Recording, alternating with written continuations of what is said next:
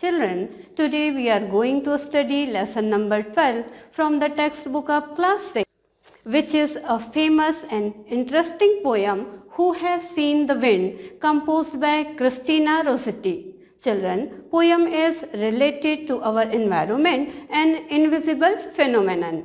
बच्चों, आपने देखा होगा कि कैसे पेड़ों की डालियाँ ट्रम्बलिंग करती हैं, मीन्स हिलती हैं, पानी में तरंगे उठती हैं, and we know all this invisible phenomenon can be witnessed indirectly and only we can feel it. ये इनविजिबल फिनोमेनन मीन्स अदृश्य घटनाएं हमें अपने होने का एहसास दिलाते हैं, जिसे हम देख नहीं सकते, जैसे हवा. और यह हवा हमें अपने होने का एहसास कैसे दिलाती है, आइए हम इस पोयम के माध्यम से जानते हैं. तो हम इस पोयम का रेसिटेशन स्टार्ट करते हैं. सो get ready to recite with me. Who has seen the wind, neither I nor you, but when the leaves stand trembling, the wind is passing through. Who has seen the wind? Neither you nor I, but when the tree bow down their heads, the wind is passing by. So, I think you enjoyed the recitation of the poem. तो अब हम इसे हिंदी में समझने की कोशिश करते हैं. Who has seen the wind? हवा को किसने देखा है? Neither I nor you, न मैंने न आपने.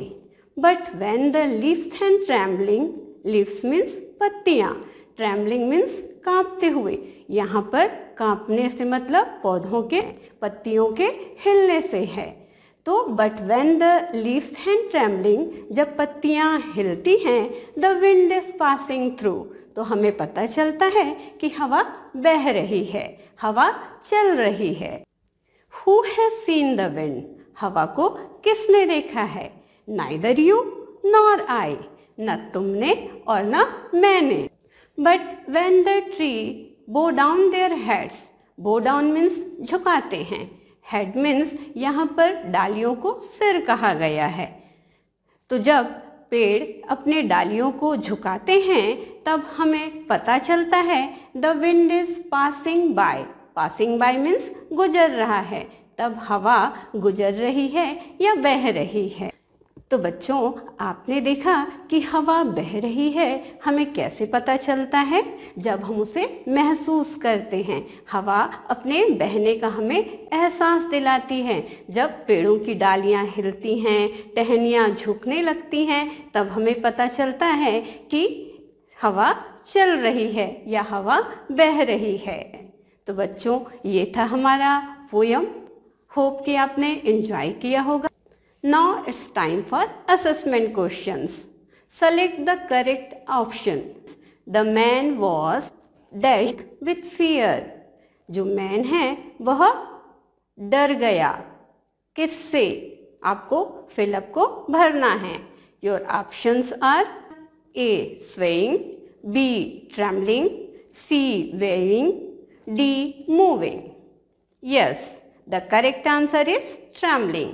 जो मैन था वो ट्रेम्बलिंग कर रहा था फियर से, means the man was trembling with fear. Moving air is called.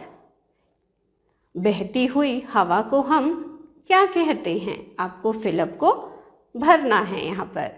Then options R A. Windy, B. Storm, C. Wind, D.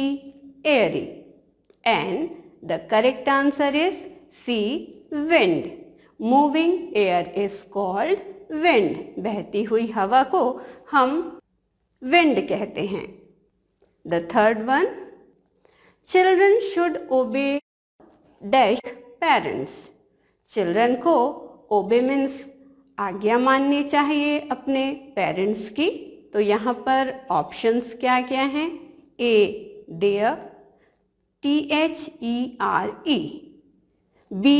their, THEIR, C. they, THEY, and D. THEM, them. And the correct answer is B. THEI are there. Children should obey their parents. I like dash cold drinks dash chocolate. And the options are A. Neither and, B. Neither nor, C. Nor neither, D. Neither also. Yes, and correct answer is neither nor. I like neither cold drinks nor chocolates. Now question number 2. Circle the word which does not rhyme with the other words. Means आपको ऐसे word को circle करना है जिसकी ध्वनि दूसरे शब्दों से अलग है. तो यहाँ पर आपके शब्द हैं done, down, brown and crown. Yes, the correct word is done. Second, hang, sang, bag and rang. And here the answer is bag. Question number 3. Read the poem carefully and select the correct option. When the trees dash their heads, everyone knows that the wind is passing by. And your options are A. Bring down, B. Trembling, C. Bow down and D. Trembles. Yes, the correct answer is C. Bow down. When the trees bow down their heads, everyone knows that the wind is passing by. Children, now I am assigning a task for you all. Make a card for Teachers' Day and decorate it with dried leaves and flower. आपको teachers day का card तैयार करना है और उसे dried means सूखी हुई पत्तियां और फ्लावर से सजाना है, जिसे आपको अपने पेरेंट्स या टीचर से चेक करवाना है. सो bye bye children, take care.